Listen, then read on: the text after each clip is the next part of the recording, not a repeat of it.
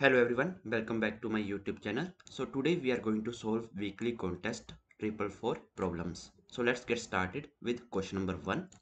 Minimum pair removal to sort array 1. Okay. So in this problem we have given an array nums. You can perform the following operation any number of times. We have to select the adjacent pair with the minimum sum in nums, and if multiple such pairs exist, we have to choose the leftmost one. We have to replace the pair with their sum.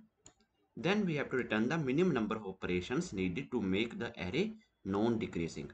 Okay. An array is said to be non-decreasing if each element is greater than or equal to its previous element if it exists. Okay. Now see this example number 1.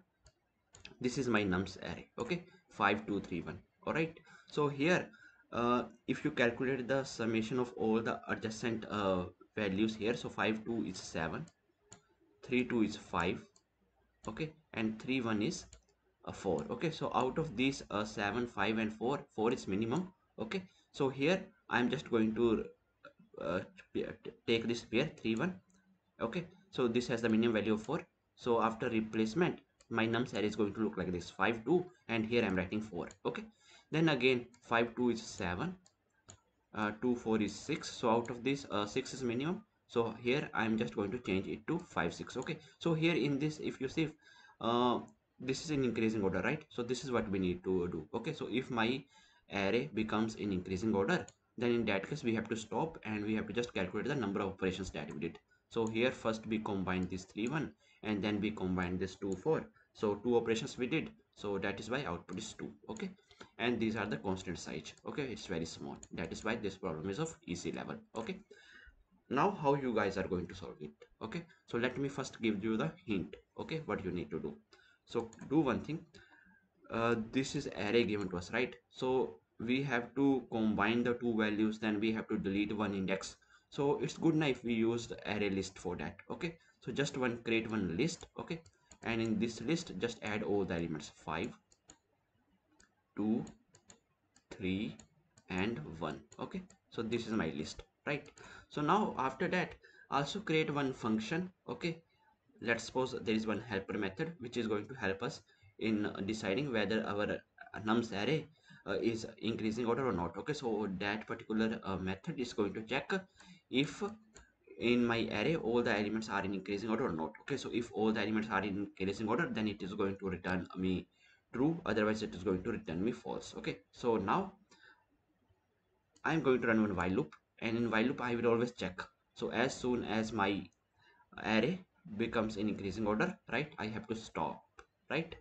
So what I'm going to do, I'm going to run one while loop, and inside this while loop I will just calculate the summation of all these. Okay, so 7 4 here 5 and here 4. Okay, so whenever I get the minimum sum I will just store that index. Okay, so if I start pairing from this, okay, to this, then at this particular index we have the minimum sum. Okay, so I will just take that. Okay, I will get that particular index where I get the maximum. Okay, so one time my I is starting from here. Okay, then next time my I is starting from here, then next time my I is starting from here. Okay, so here we get the minimum sum, right? So now once I get this index, okay, where I'm getting the minimum sum of, okay, of a pair, right? So after that I will just merge my I with I plus 1. Okay, with this I plus 1 value. Okay, so I, this is nothing but a value. Okay, so that is nothing but 3 here, and this is nothing but, here I'm talking about values. Okay, and here this is nothing but 1. Okay, so I'm going to merge it 4, and I'm going to store this 4 at this particular index. Okay, and I'm just going to remove this. So you can use list dot remove index plus 1 and list dot add the combined value. That's it. And then again in the while loop I will check whether my array becomes sorted or not, and side by side I'm also going to increment the operations. All right, so now let's see the code. So here first I'm creating one list. Okay, and then I'm just going to add all the elements in the list. Then here I'm checking the operations, and here I'm calling this is non-decreasing method. Okay, so here if you see, this helper function is going to check if the list is non-decreasing.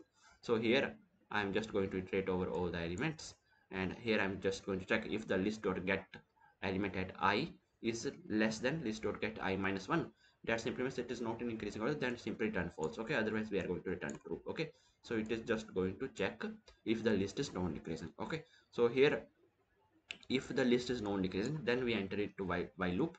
Then here I am taking one variable min sum integer dot max value, and initially I'm setting the index to -1. Okay, then after that I am going to find the leftmost pair with the minimum sum. All right, so here I'm just going to run one for loop, and here I'm getting the minimum sum. Okay, so wherever my minimum sum is there, I will just pick that index. Okay, so find the leftmost pair with the minimum sum. So for that I'm just going to find out the index. Okay, then we have to merge the pair. So merged value is equal to list.get index plus 1, right? And then list dot set. Okay, at that particular index we are going to set this value, new value, and I'm going to remove the index plus 1, and I'm implementing the operations. That's it. Okay, so you will be able to pass the solution. Okay, so I hope that you guys are clear with question number 1 of weekly contest 444. If you like this video, please share this with your friends, and please subscribe to my YouTube channel for more weekly contest questions. Thank you. Bye bye.